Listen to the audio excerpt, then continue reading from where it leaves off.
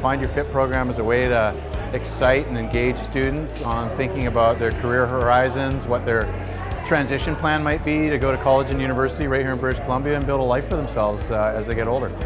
Find Your Fit tour is happening all across the province. It's been to 70 communities since November. Our team is working hard to get out there and expose young people to opportunities and to let them know what it's going to be required of them if they need to pursue further education. It's just a really great opportunity to get that hands-on experience. So far I found it really interesting. I particularly like the healthcare section because I'm interested in being a doctor.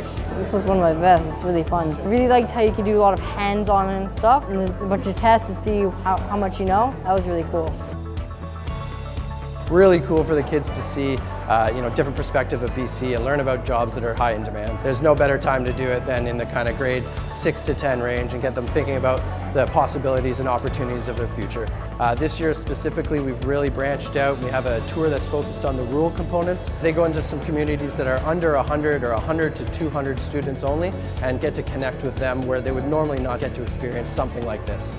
I don't even remember speaking about this with any of my teachers when I was in high school, and with connections and partnerships like this, the kids are getting all sorts of exposure and hopefully it's going to make a difference. We had a student at Hudson's Hope and he spent a significant amount of time at the electronics technician table. He really made that connection that, even though maybe he's struggling academically, his skill set is still really strong.